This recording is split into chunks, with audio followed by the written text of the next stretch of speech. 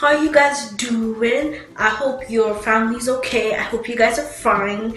My name is Sayo and I'm going to be your host for today. Now, we're going to start with an icebreaker question like we usually do. So my question today is, what makes you feel better when you're sad?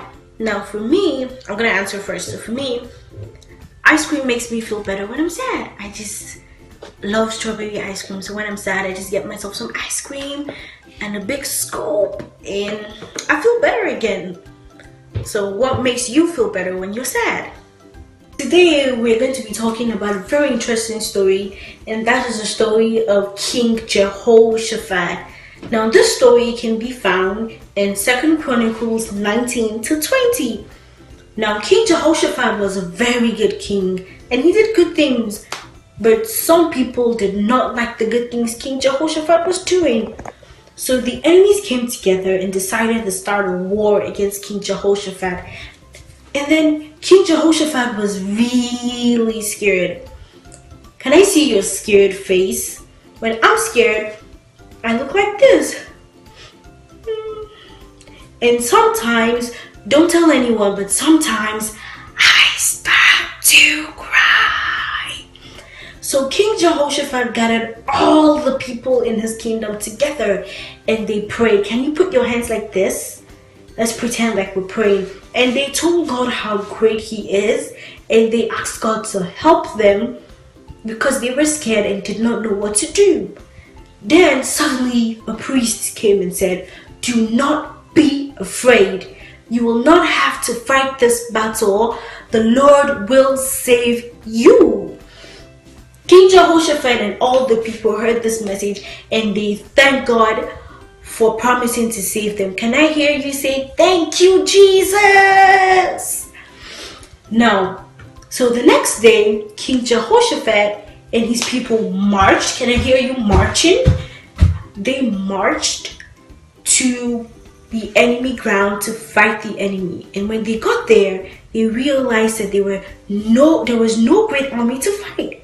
The enemies fought against each other and killed each other. The people were so happy and they cheered for God and they thanked him for saving them because before they got there, the battle had already been won.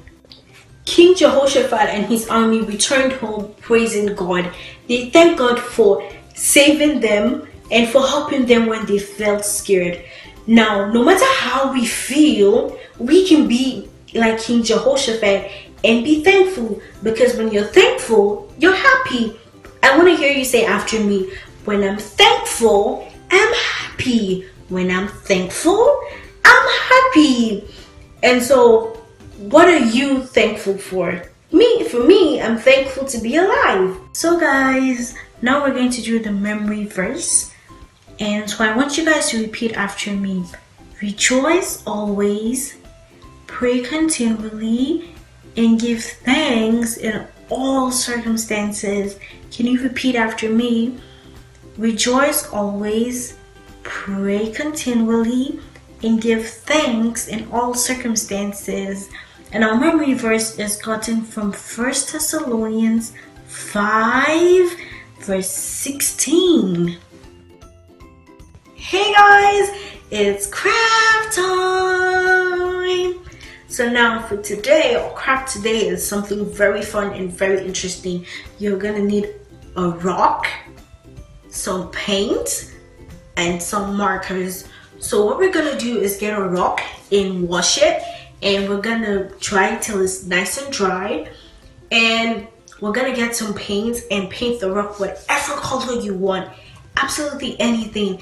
And then you get some markers and you can draw whatever it is you want on the rock. And now when we're done with that, we're done decorating the rock and it looks so beautiful, we're gonna keep the rock in the jar. And whenever you're sad or scared or your feelings are just out of control, you get the rock. We're gonna call this rock a thankful rock. Say thankful rock. Now you get the rock and you hold it in your hands and you put your hands together, and we're gonna pray and thank God for anything. Just say something you're thankful for. And we're doing this because, remember, we are happy when we are thankful.